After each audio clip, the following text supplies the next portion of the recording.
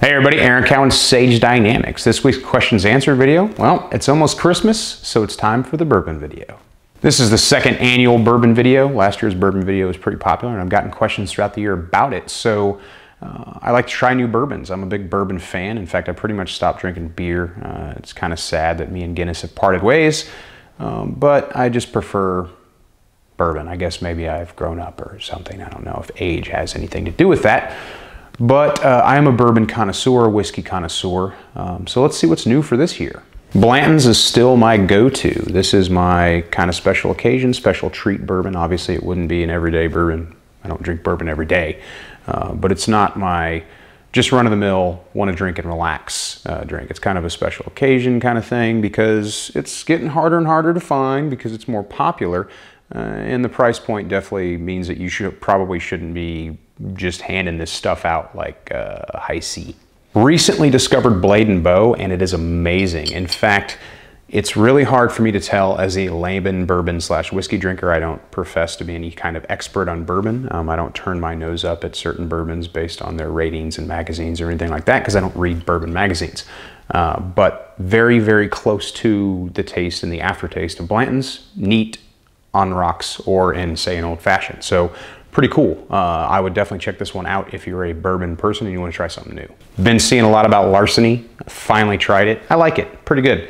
Don't really have anything else to say about it than that. I don't know if it's going to be in my constant rotation.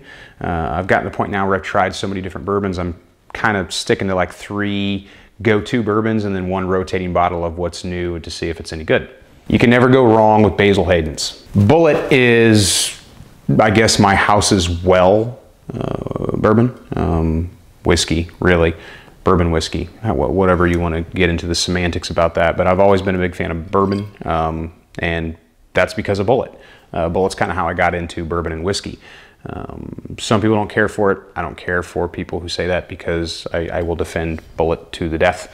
I don't like the rye because I'm not just a big rye fan, even though there is a higher rye content in Bulleit than there is in others. So that's kind of weird, but I contain multitudes. So I'm allowed to kind of feel that way because, you know, my opinion. But yeah, Bulleit is a good place to go, especially since it's very, very reasonably priced. The 10-year is amazing, and I would say their 10-year, still reasonably priced, is comparable with a lot of your higher-end bourbons. It costs 2 or 3 times as much. Throughout the year, I've tried a couple bourbons that were awful. And I wanted to pick the worst one for this video, so I can tell you, in my opinion, what to stay away from. Some people in California thought that they could do whiskey, and they were horribly, horribly wrong. I don't know if this is some Napa Valley mentality, like, hey, we can make wine, we could probably do whiskey too. This tastes like charred barrel mixed with poverty and burnt rubber. It's just terrible. It's awful. It shouldn't be consumed by anyone. It should just be thrown in the trash. This is probably the worst liquid that's meant to be ingested non-toxic that I've actually put in my mouth in my life, and as a child I probably drank antifreeze.